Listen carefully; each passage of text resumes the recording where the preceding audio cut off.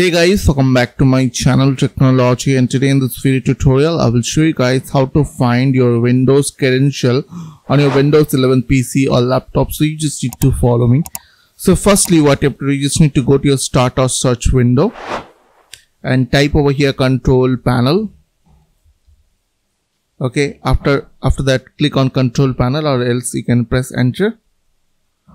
After that, from your view bar, you select over here large or small icons. I will click on large icons, and now on this window you will get a credential manager option.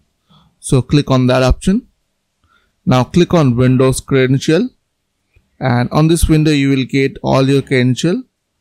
So suppose if you want to see any credential, then you just need to expand, and from here you can easily check your credential. So I hope this tutorial is ready here for you, and please don't forget to click on the subscribe button, like button and share button, and if you have any questions or questions, then comments down below. I will see you guys in the next video. Till then, bye bye, take care.